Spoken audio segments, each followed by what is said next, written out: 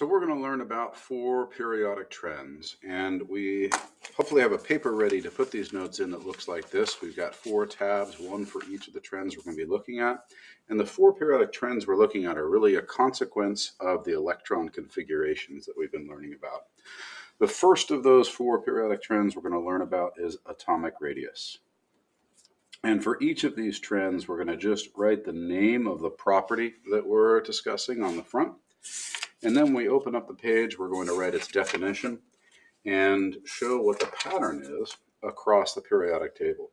So the definition of atomic radius is probably pretty intuitive. It's about how big an atom it is. And the only problem is that it's a little bit difficult to measure atoms directly. And so the way atomic radius is defined, or one of the ways that atomic radius can be defined, is 1/2 the distance between 2 atoms of the same element that are bonded together. So I'm going to write 1/2 the distance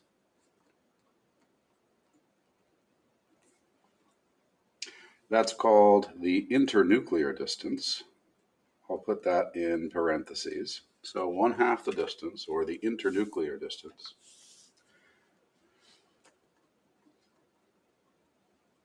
between 2 bonded atoms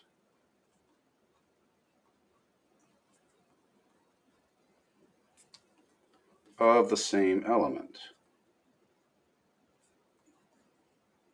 And I'm going to draw a small sketch just to try to illustrate that. The distance that we're measuring here would be the distance between 2 nuclei. So I've tried to draw that about halfway between the center of one and the center of the other. However, I probably didn't do a spectacular job there. Of course, the reason we have to define it like this is that the atom itself has an electron cloud with sort of fuzzy edges or boundaries that are difficult to define. So this internuclear distance is how atomic radius is defined. What I'm going to do next is draw a sketch of the periodic table and just show the trend that exhibited. And this is kind of what the periodic table looks like. And if you just want to draw a rectangle instead, without paying attention to some of the little dips and valleys that are shown here, then that's fine. But notice the arrow that I'm drawing here shows the direction in which atomic radius increases. So increasing atomic radius in that direction means that the largest element is going to be down in the bottom left-hand corner, and that would be francium or francium. So that's the first of our 4 periodic trends.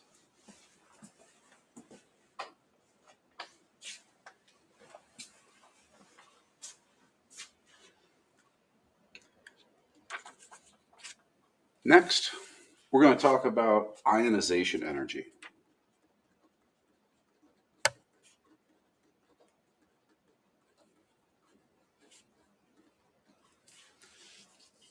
And as the name implies, it's the amount of energy associated with ionization.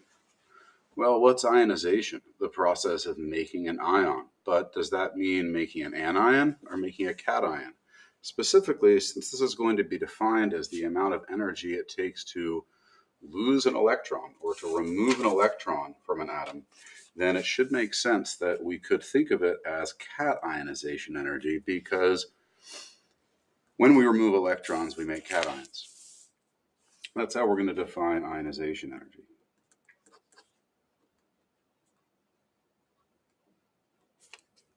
The amount of energy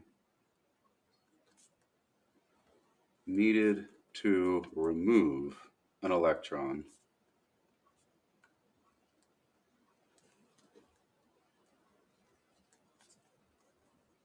from an atom. Now, I should include the words or ion, because it's true that we could, after we've removed the first electron, try to remove the second, and so on. So sometimes we will refer to these as first ionization energy, second ionization energy, third ionization energy, and so on. However, the only pattern that we're going to be examining is that of first ionization energy. And that means we're trying to remove an electron from a neutral atom. And it's much easier to remove an electron from, for instance, fluorine, which tends to lose electrons anyway, from sodium, which tends to lose electrons anyway, than it is from fluorine, which tends to gain them. And so the trend should make sense. I'm going to draw a large rectangle once again to represent the periodic table, and there's the kind of shape that it has, more or less. And I'm going to show that ionization energy increases in this direction, with helium being the element with the largest ionization energy.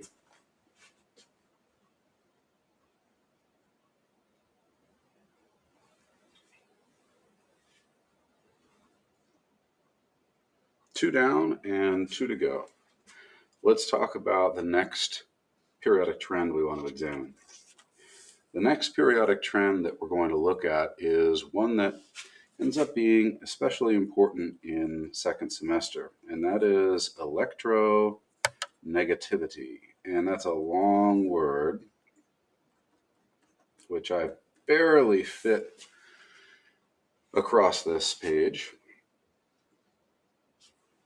Electronegativity can be thought of as electron greediness.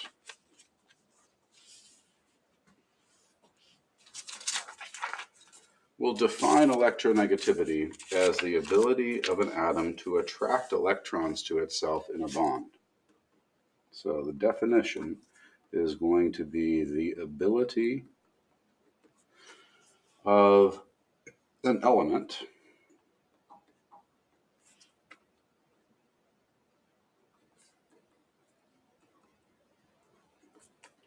to attract electrons to itself in a chemical bond.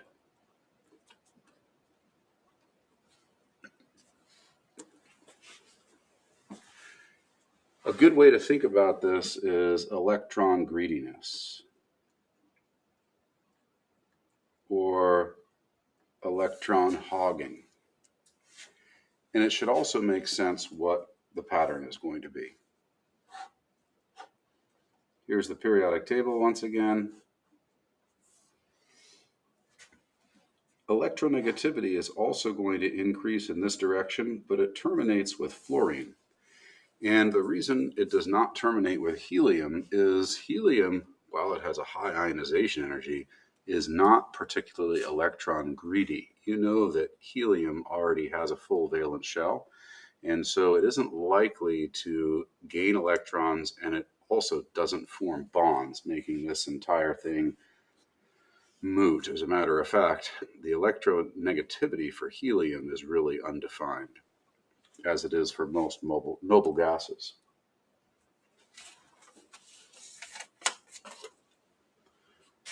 Electronegativity, like I said, is an important idea for a lot of other concepts in second semester.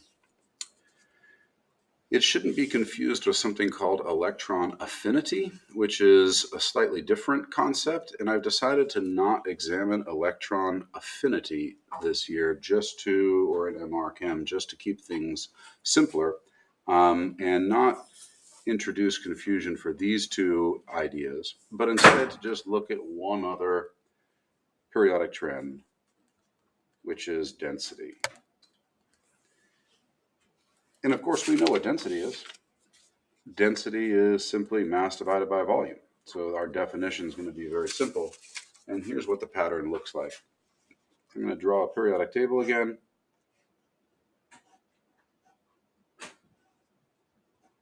And show a slightly different or more complicated pattern for density. Density tends to increase as we get towards the middle and the bottom of the periodic table, with osmium and iridium being some of the densest elements.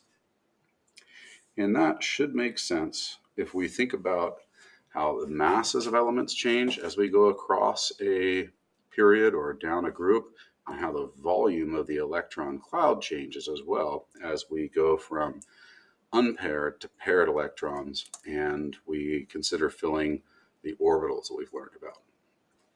So there are four periodic trends that we should be familiar with. They are atomic radius, ionization energy, electronegativity, and density.